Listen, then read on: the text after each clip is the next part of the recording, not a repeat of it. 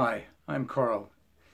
I don't think that when otherwise left-wing people begin to lie to make their point, begin to use violence to accomplish their ends, and misrepresent people intentionally, whether it is for human or civil rights, whether it is for LGBT or ethnicity rights, whether it is to further an agenda that they think would lead to a more fair state of affairs or not, I don't think they can call themselves left-wing anymore.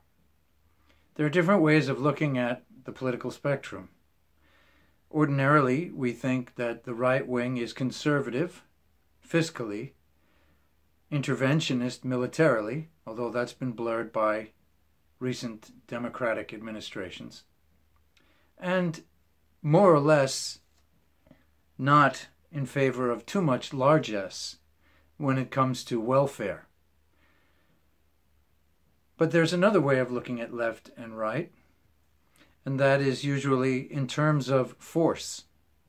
The left, at least when it is in its graces, perhaps more so than the right, and perhaps unfairly, but nevertheless, is usually associated with the hippie, the peace-loving politico or pundit, the patient, the transcendental, if you will, the compassionate, the one or the group that is given to largesse, generosity, and forgiveness.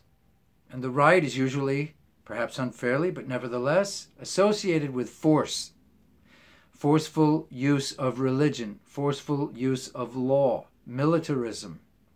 Again, politically, militarily, policy-wise, these lines are often blurred.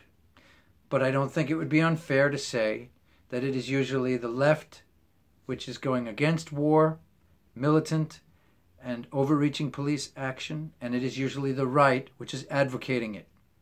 Both sides think that they are advocating such things in the name of goodness. But I think that it has nothing to do with their agenda and more to do with their behavior. I don't care if you want a welfare state or you want a libertarian state.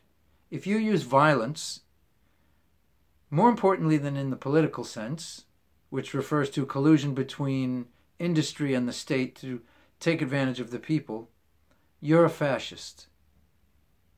If you want to restrain yourself and be patient and generous, then you're a leftist. So today, the social justice warrior is becoming a right-winger, especially when he or she misrepresents the truth, skews the truth, lies, disinvites intellectuals who merely want to speak and express their expertise or opinions, and uses violence. The left is no longer the left. The left is the right, by virtue of the fact that they want to use force. Now let me use a very simple example to prove my point.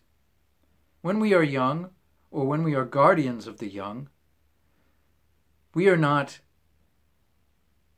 entertained, and we do not entertain when the excuse given is I or he or she had a good reason. If one child is unfair to another child, cognitively, verbally, or physically, it's just wrong. It's force. It's violence. This is usually associated with the right.